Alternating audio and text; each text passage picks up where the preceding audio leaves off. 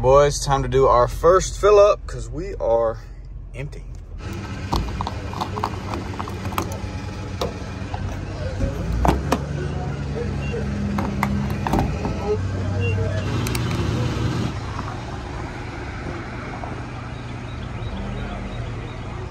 Got us a little Monsty. Let's see what this beast is up to.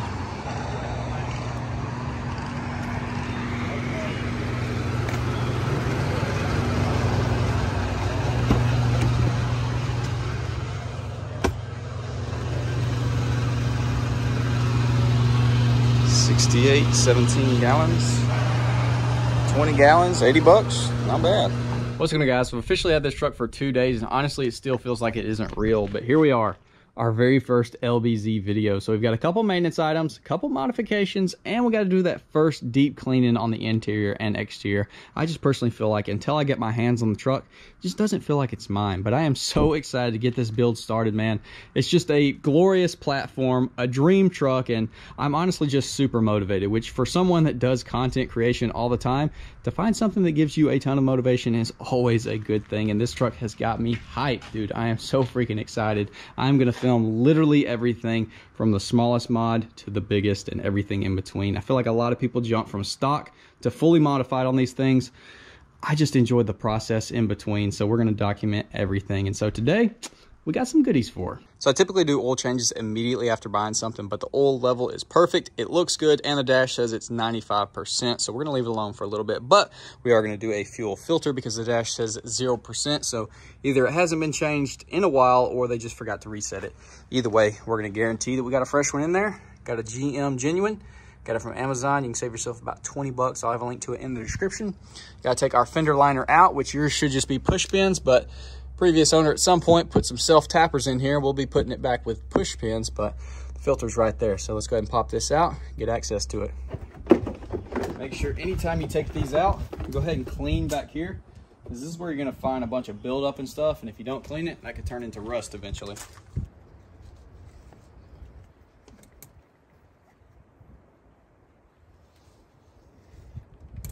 Now we gotta swap this guy over, grab you some channel locks.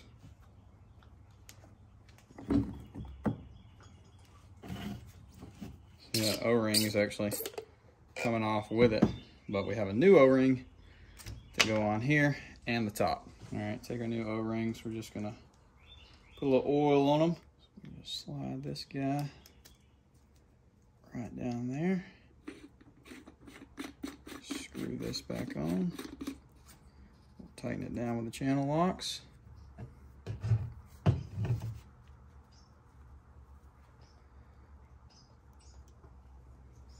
Just like that.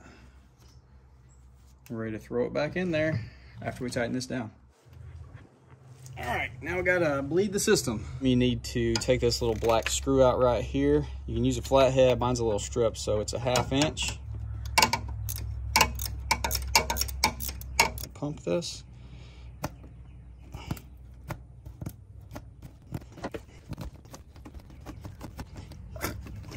Oh, there we went. All right. That should be good to go. Had to fill it slap up because I didn't prime the filter at all. Just put it back on there dry.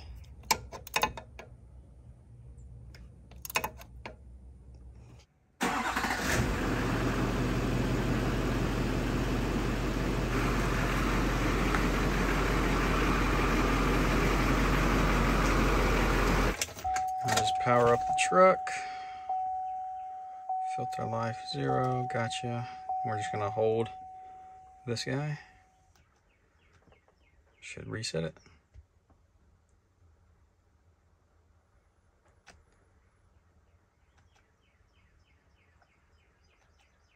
Booyah. Obviously does have a Banks ram air. We're gonna go ahead and check it.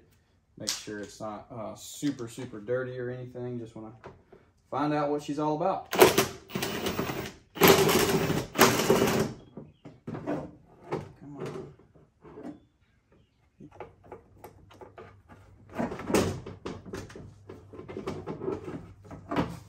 I mean, that is like solid So this is probably why the truck feels lazy. It literally can't breathe. So I had this for Larry. I got to clean his K&N filter. We're just going to go ahead and clean it with this. And I know it's not Banks, K&N, blah, blah, blah, whatever. It's going to be fine.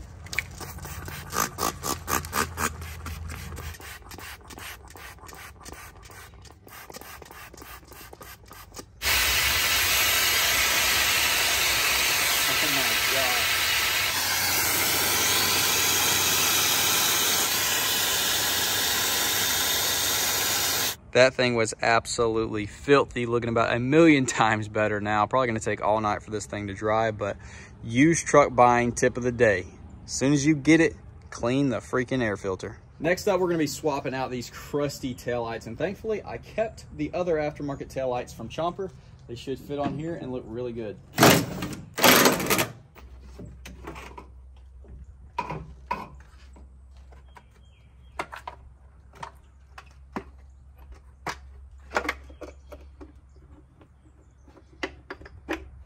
As always, use this time to clean all this crap that builds up in here out really good.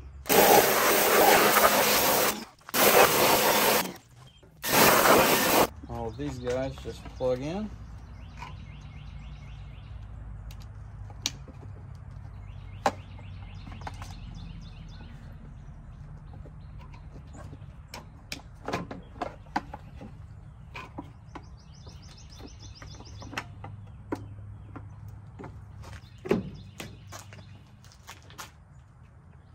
These are definitely not the permanent taillights for the truck, but that's a lot better than those crusty stock ones.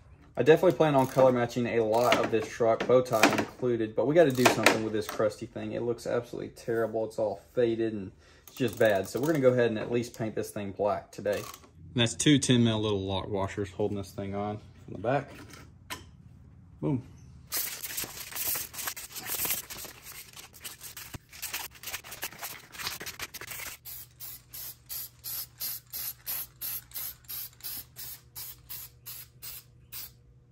Y'all see it yet? Yes, the truck looks very angry with the tow mirrors in, but that's not it. The freaking sunroof is popped, baby. Let's go! I had a feeling it was like my other truck that had someone seal the roof because, you know, they inevitably leak or whatever the case. And whenever the back is free, the silicone back here, it'll pop, but it won't pull itself off the front. And that's exactly what this did. So I took a little plastic window tint tool and just stuck it in here, ran it across, broke that seal, and dude, she slides back like a dream. Yes, it does have some cracks in the rails, which is very, very common, but it's very sturdy. Probably won't cruise with it going down the interstate open or anything, because then it could cause these cracks to get worse. But as far as, like, you know, back roads and taking pictures and stuff, we shouldn't have any issues out of this. Got to get a new seal for the glass, which I think that's why they probably sealed it, because it was leaking.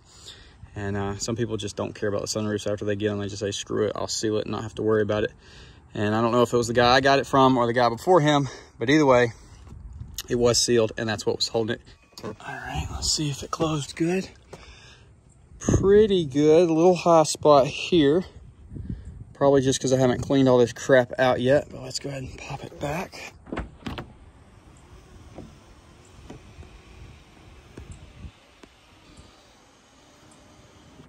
It's the little things like the sunroof design that makes this generation feel so special. The way that it pops up and goes back over the roof rather than going into the roof like most newer trucks do, it just looks so much better. It's so aggressive, and man, even compared to same gen, like Chomper that doesn't have a sunroof, there's just something special with one of these that has a sunroof. I don't know what it is, but it just does something to me.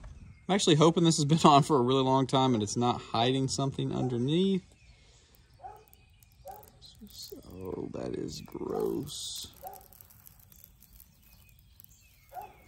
Well, it's not a hole in the tailgate at least.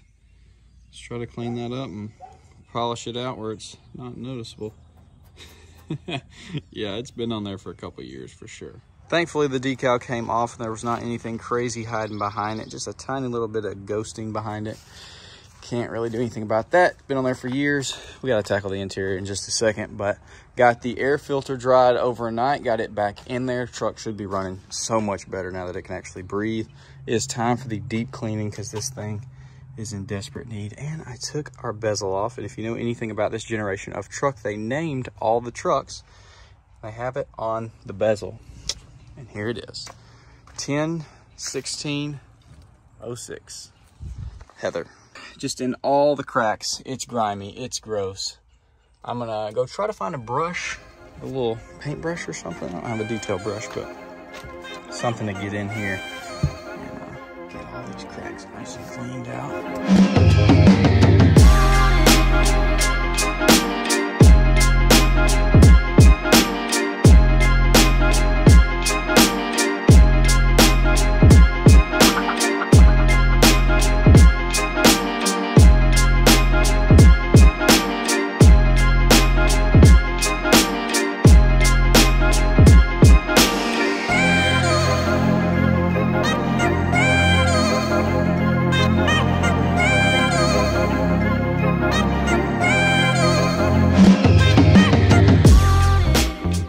We're gonna have to settle for a quick pressure wash today because this pollen is out of control, and I want to wash and wax and everything, and it would literally get pollen on it as I do it, and it's just not good.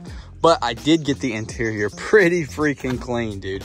This door, it still needs some help. It's got a lot of like real strong dirt pushed into it, but dude, the dash cleaned up so good. Definitely gonna be replacing the steering wheel, so I didn't spend too much time on it, but I did get a lot of the grime off.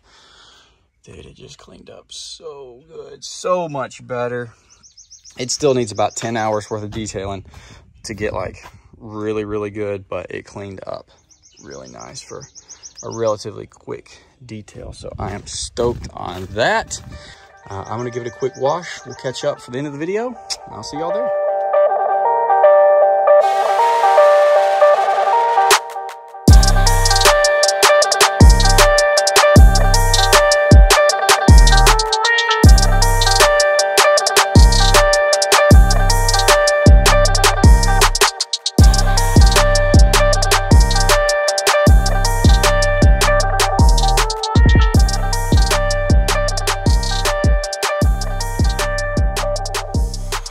All right, guys, well, that's gonna be about it for this first video with the LBZ. I'm so excited, man. The little things we did in this video have made a big difference, especially getting that sunroof popped. Oh my gosh. But getting the fuel filter knocked out, getting that air filter clean, dude, knowing the truck is running good, which it feels really good now. It's not like crazy fast or anything, but I think it did actually improve the drivability of the truck and makes it feel where it's supposed to be at a stock level truck, right? So stoked on that. I honestly was going to take the rain guards off, but I'm kind of torn. Y'all let me know. Should we keep them on there or should we take them off? I'm going to take them off either way, but should we replace them? Because I don't know. At first, I'm like, I don't like those because Chomper doesn't have them. It looks super clean without them. But then I don't know. They've kind of grown on me a little bit. So I don't know. Y'all let me know. I guess we could just take them off anyways and see, but I'm gonna leave them on there for now. Stoked that we got this little badge thing off and it looks good underneath and it's not some big, huge hole in the paint or something. That was a little worrisome. I got my new tag today, which y'all are gonna laugh. I'll have to show you in a minute. But what else? Interior is freaking clean, which is a huge improvement over what it was. It was so freaking dirty and it looks a million times better. I mean, just literally a million times better. We got to decide if we want to do, are we going to do a black roof or dingy? That's definitely why they sealed the sunroof. It was definitely leaking. Are we going to do a black headliner? I think we should. Everything else is in black in here. Do a suede headliner. Maybe do stars in it. I don't know. Should we do stars in it? I don't know. If we do black, we're going to have to paint all of this crap, which is going to be super annoying. What else do we do? Oh, she's happy with a full tank of fuel. Trying to think, because I did half of it yesterday, or most of it yesterday, and then I ran out of time. Bow tie's probably done, but I didn't have time to put it on before I just had to go meet the family for some lunch. So I'll probably be able to throw that on this afternoon for the next video. Maybe not. I don't know. We'll have to see how that bow tie dried and everything. But dude, it called me crazy. These wheels have kind of grown on me. I know they're missing center caps. The wheels have kind of grown on me. They're a lot better than the stocks. I know that. They kind of grown on me. I don't know. I got to clean the engine bay really good. I want to do that today, but I didn't have time, so had to get the interior knocked out though, which we did, and it looks freaking so much better. Oh my gosh, stoked on that. This truck just, I love it, dude. So at the boat launch, I'm the main peasant with no boat, and you got the guys over there that got boats, and you got the guy out there that's got a freaking plane. Truly is levels to life, man. I knew I was missing something, but I couldn't put my finger on it, and it's the taillights. I totally forgot. We changed the taillights, which they look pretty good. They're not my favorite. I didn't necessarily love them on my other red truck, so, you know, they look pretty good on Chomper. Just the red on that red kind of clashes. It's all right. It's all right, but definitely gonna be swapping those out, and they're definitely better than those crusty stock ones. But yeah, I just remembered, so I figured I'd throw this in at the end.